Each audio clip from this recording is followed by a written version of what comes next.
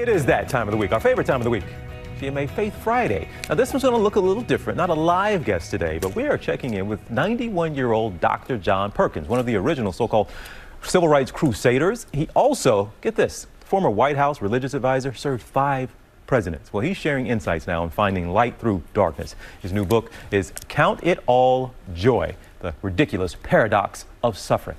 Take a listen. I expect to see my mother pretty soon. I'm 91, and I know what she's gonna say to me. She's gonna say to me, "What did you do for people like me?" Dr. John Perkins, 91 years old, and what a life it's been. A life filled with struggle and suffering for this Mississippi native, but also a life full of love, hope, and healing.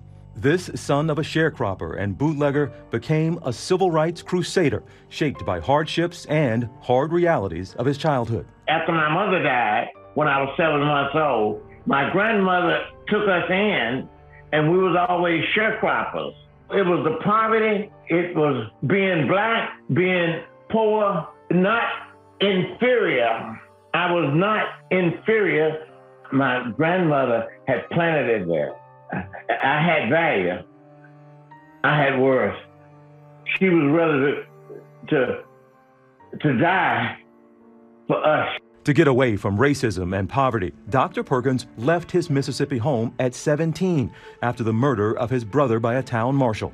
He headed to California, where an introduction to a Bible school would change his life. My little son, about 3-year-old Spencer, coming back from a Bible club, and I asked him what did he learn. He started singing a little song he had learned. God loves the little children, all the children of the world. Brown, yellow, black, and white, they are all precious in his sight. That's what set me off. And so I became a disciple of Jesus Christ.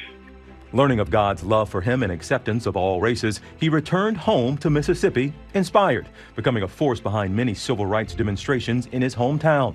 He led voter registration efforts in 1965, school desegregation efforts in 1967.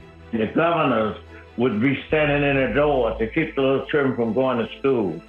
I think it's that time that my dignity was affirmed sufficiently enough that that song said that this is not happening.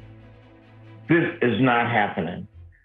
In 1971, after being arrested at a protest, he was jailed and savagely beaten by police. That night, behind bars, he made a deal with God. I said in that jail, if I get out of this jail tonight, I want to preach a gospel, a love of God that can burn through this black and white issue. That became my mission.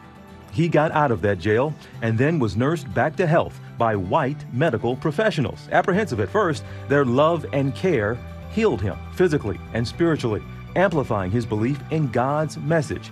Forgiveness is the acid test of the Christian faith. In a society in need oftentimes of connection and strength, Dr. Perkins now with this Faith Friday message. That individualism and massive hatred based on some sense of inferiority is the mess that we're in today. And we're going to sell that with a language of love, a language of affirmation, a language of dignity. Love is what we need. Love is what we need. A very simple, poignant message. Love is what we need. We should have had him on with Justice Sotomayor. It would have been a nice, a nice segment there, right? Well, hey there, GMA fans. Robin Roberts here. Thanks for checking out our YouTube channel. Lots of great stuff here. So go on, click the subscribe button right over here to get more of awesome videos and content from GMA every day, anytime. We thank you for watching, and we'll see you in the morning on GMA.